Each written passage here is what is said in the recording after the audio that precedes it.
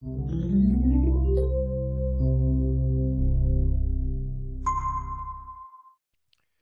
is Dr. Lam, and welcome to today's session on the discussion of the neuroendocrine basis of adrenal fatigue syndrome. First, we need to understand that stress enters our sphere through a small area of the brain called the locus coeruleus, or the LC. Discovered in the 18th century, this area of the brainstem deals with the physiological responses to stress and panic. An important homeostatic control center of the body, the LC receives input from a variety of sources. From our senses, it then is routed through the hypothalamus, the amygdala, the cerebellum, as well as the prefrontal cortex. Emotional pain and stresses from the outside world enters our inner world through these pathways. Once arrived, excitatory signals trigger production and releases of norepinephrine from the LC. Now, norepinephrine has two functions. In the brain, it acts as a central neurotransmitter and keeps us aroused. We become alert. Norepinephrine released from the LC also increases the sympathetic discharge and inhibit parasympathetic tone in the peripheral nervous system, which we will go in later. At that point, it exerts its excitatory effect directly on the target organs such as the heart.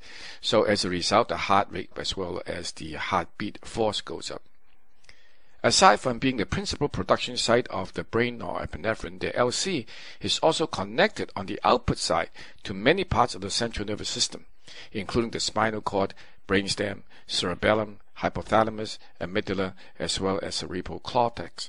So as you can see, it's a two-way street with many directions and a collaborative network of information flow to the LC and out of LC.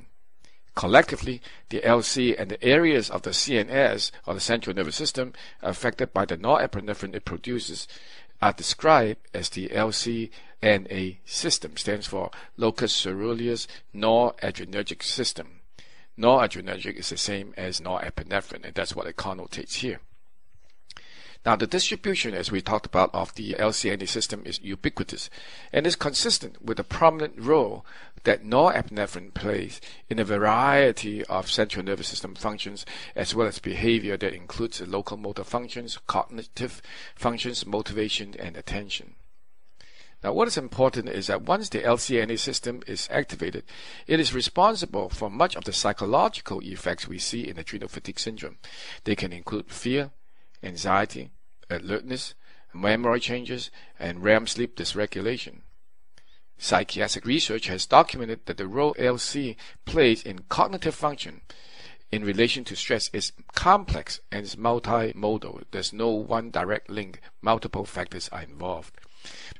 From a neuroendocrinological perspective, it is clear that the body's multiple stress response pathways are offered in a redundancy pattern to handle stress in many cases. It has ensured the survival of our species for quite some time. What is confusing clinically is that in adrenal fatigue syndrome, these pathways can be activated a few at a time, all at once, or quickly or slowly as the body sees fit. The body is truly in control, but the symptoms are so convoluted because it depends on what stage and how the body perceives stress. Different parts on different systems are being activated all at the same time as necessary. To fully appreciate the body's heroic effort to rescue us from stress, it is important to first understand that our brain is in control. The pathway is through the neuroendocrine system. What one person perceives as stress may not be for another person. Based on what is perceived as stress by the mind, the body automatically activates any or all of the anti-stress mechanisms in place. In order for us to fully grasp the big picture, clinicians need to take a step back because it is easy to be confused when you look too close. The picture from afar is quite clear. We see a body in trouble, unable to maintain homeostasis, and trying to use all its ways and means to recover on its own, using the methods that it knows, by activating any or all of the built-in stress response system, modulated by the neurological and the endocrine system working in tandem. The more severe the stress, the more other systems, such as musculoskeletal, psychiatric, cardiac, and immune systems are also affected adversely. Remember that the body is a closed system. Severe dysregulation of one system invariably impacts other systems. This is inescapable. Despite this clinical chaos, we can see a controlled collapse that is logical and systematic from the body's perspective. Symptoms are simply the messages or signs the body sends us warning of such impending danger, and thereby alerting us to take appropriate action. Now, if stress are never really resolved or let go, then even despite a losing battle, the mind continues to be ultimately in charge throughout this ordeal through its various neuroendocrinological stress response pathway. The neuroendocrine basis of adrenal fatigue is quite clear and solid.